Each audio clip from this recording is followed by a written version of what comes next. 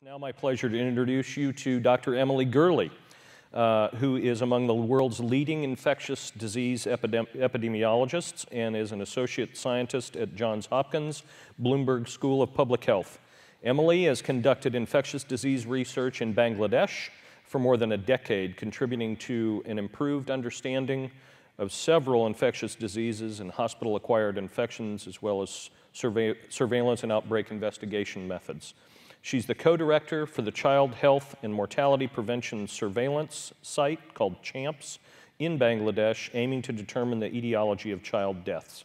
She also works closely with the US CDC and Prevention's Global Disease Detection Program, and today is going to talk to us about her hepatitis E research in Bangladesh. So please help me welcome Dr. Emily Gurley.